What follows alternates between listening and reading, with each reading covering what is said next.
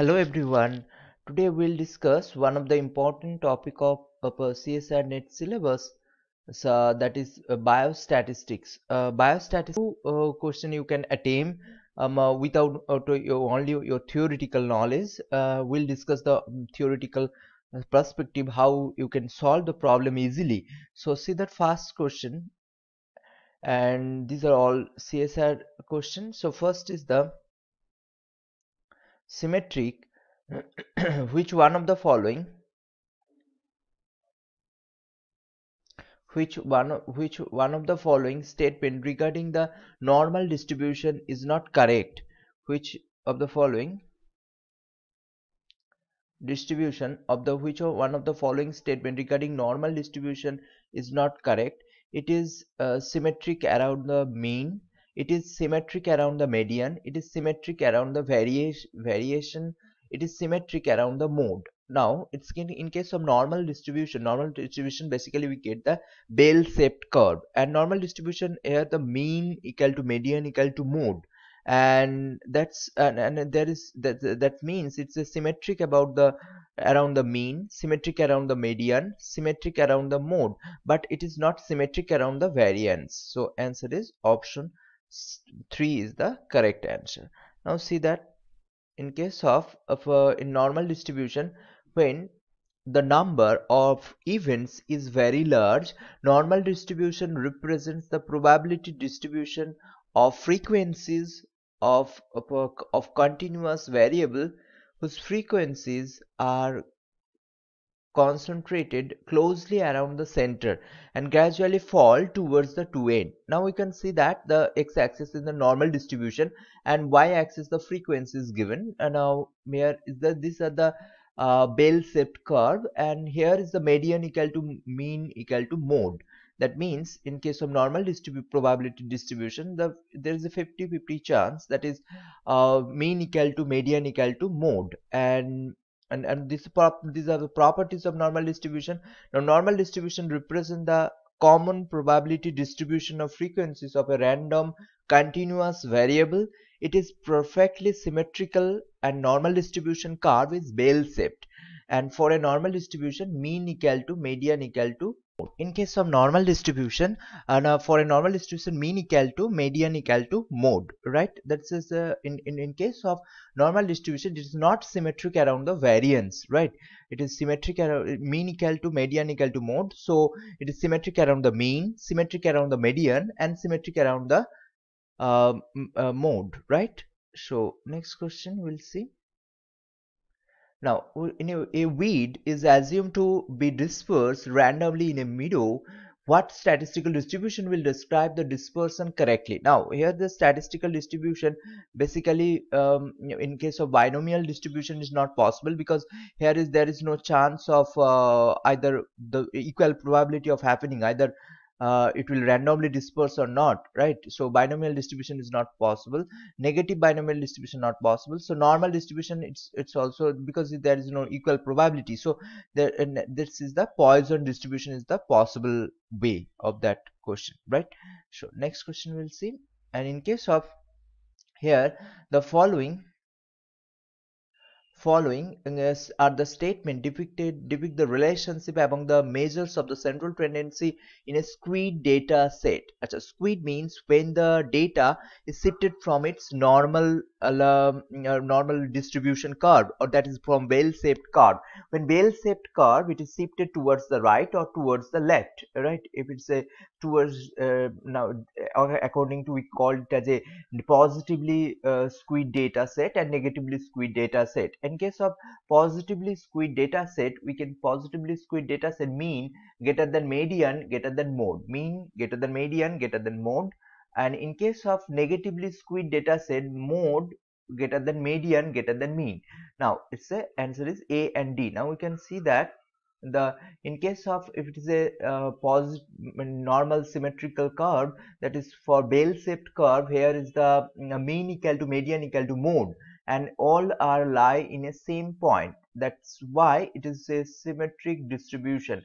And here the mean equal to median equal to mode, mean equal to median equal to mode. right? But in case of here, you can see that in case of positively skewed data set, it's the here is the mean, and mean is in x-axis. You can gradually increase the point. Now mean is greater than median, greater than mode. Mean is greater than here, median greater than mode. It is a positively skewed data set, and here the curve is negatively shifted from its normal point. That's a mean is here is opposite to the positively distribution curve. Then here mode is greater than median, greater than mean. So mean is the last one in case of, so in case of positively skewed data set and negatively skewed data set, you will get the reverse relation, right? In case of positively skewed data set, mean will be greater than median, greater than mode. But in case of negatively skewed data set, mode is the greater than median, greater than mean, right? So next we'll see in a normal distribution. Now in case of binomial distribution, Poisson distribution, normal distribution, binomial, now you have to match that. Binomial distribution is a equal chance of observation represent one of the two outcomes, success or failure, right? So binomial distribution, this A is the one, that is binomial distribution represents success and failure. Poisson distribution, and in case of normal distribution, the probability distribution that is symmetric about the mean. We have seen that previously. In case of normal distribution, there is a equal chance of, that is a bell-shaped curve you will get, and there is a equal chance of symmetry because mean equal to median equal to mode. So probability distribution that is symmetric around the mean, and so C here will be 2 and B is 3, and so probability of a given number of events happening in a fixed interval of time, that is Poisson distribution. So next question. So only the outcome, only two outcomes of success. In case of binomial distribution, we see only the two outcomes, success and failure. Suppose if you toss either head or tail, here success is head or failure is the tail. So probability of success and failure remain constant from trial to trial. That is the binomial distribution. But Poisson distribution, if the values n is very large and success is too small and there is no equal chance of success and failure, then we'll calculate the Poisson distribution. Or and now here the variance. So here is the variance will be calculate the spreaded distribution. Now chi-square analysis actually calculation of deviation between the observed and expected values, that is chi-square. So D is 3, D will be 3, D is present in 2, so you can A. Now variance actually calculate the spread of a distribution. Variance actually calculate the spread of a distribution. Correlation coefficient B, that is correlation coefficient, measures the strength of association between two variables. Measure the strength of association between two variables. And regression analysis is the prediction of values of a dependent variable based on the known value of an associated variables, right? So answer is 3. Now next we'll see in the use of Kruskal-Wallis test is most appropriate in which of the Kruskal-Wallis test is most appropriate in which of these cases? There are Kruskal-Wallis test. First of all, it is a non-parametric test, right? So non-parametric test applicable when it is a not the data is not symmetrically distributed, right?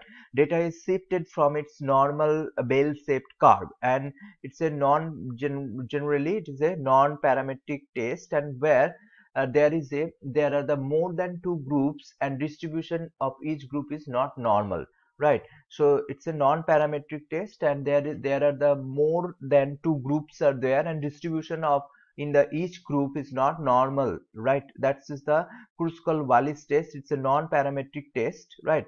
So answer is option 2.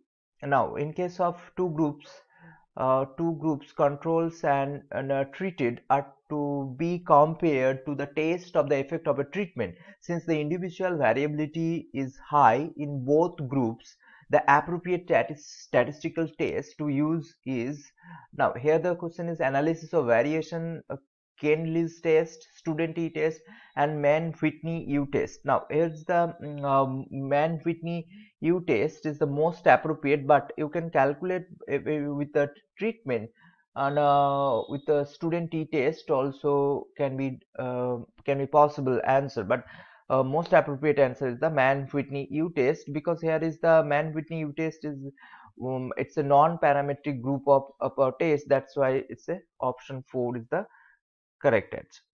Now choose the correct option answer from the statement below. Chi-square test. Chi-square test is a parametric test. No, chi-square test is non-parametric test. Non-parametric test assume normal distribution. No, actually in normal distribution is a parametric test. Parametric normal distribution or bell-shaped curve for parametric test. Non-parametric test is more powerful as compared to parametric test. Parametric test is more powerful than non-parametric test, right? So options 3 is the result can be significantly affected by outliers in a parametric test. Now we can see that the difference between parametric and non-parametric test, it's a parametric test or sample size is a larger sample size. Parametric is small, always applicable for smaller sample size. Nor in case of parametric test, that is a normal distribution. Curve will be normal distribution, but in case of non-parametric test, it's not normally distributed. And central tendency for parametric test will be mean, but central tendency will be, in case of non-parametric test, it is median.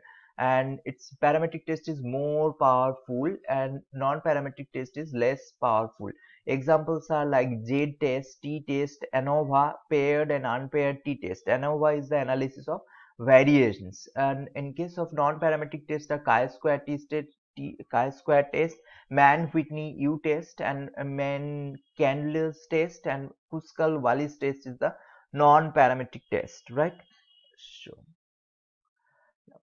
in the frequency distribution of trees height in two largest areas with different annual rainfall are given. Now here is two graph is given. You have to observe the graph, and from that observation you have to conclude which statistical analysis we will use to calculate this data. So which of the following statistical analysis will you choose to state whether the rainfall has an effect on the tree height?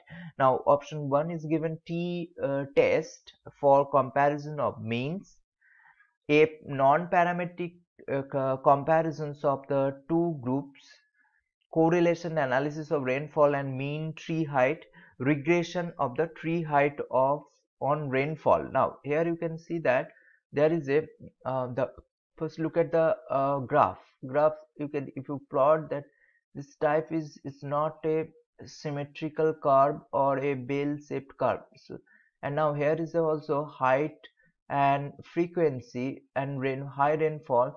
Now there is some deviation also there.